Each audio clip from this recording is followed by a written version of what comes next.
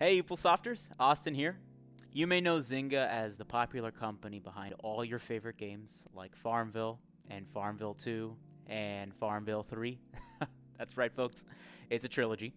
Well, I bet you were asking yourself, how the hell is Zynga still around? And I asked myself this too when I saw this Wall Street Journal article announcing that post pandemic life has hurt companies like Zynga, who relied on people to stay indoors on their phones and computers playing their bite sized mobile games. That's right. Zynga was loving all the time you were spending on your phone, giving it very valuable data on what ads to serve you, and collecting on that delicious microtransaction experience. It is an addiction that no company can put down. Well, now, however, they've actually seen revenue start declining and their user base shrinking. And it's not just because people are putting their phones down and going outside. It's actually thanks to Apple's block on app tracking. You see, Zynga makes about 49% of their revenue from iOS devices and another 46% from Android. Obviously, Google hasn't made the same changes as Apple has, but when a majority of your revenue split is set to fall off a cliff, I'm sure folks were sweating.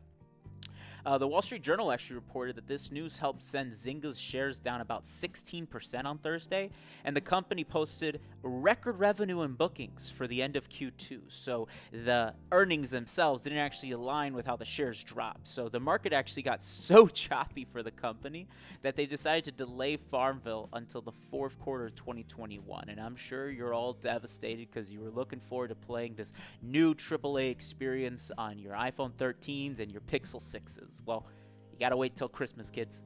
But how does Zynga plan to recover from this, right? They're going to lose their user base and just not do anything about it? Well, that's not really true. They're actually looking to start live events. They're kind of going the Fortnite route, going to include Travis Scott probably. And will this end up paying off? I'm not too sure, to be honest. I'd love to see how this strategy works out in something like Farmville, or there are many other games. They've actually acquired tons of companies from different countries, and I'm not too sure if the investments that they'd be making in these live events would actually be worth it at the end of the day.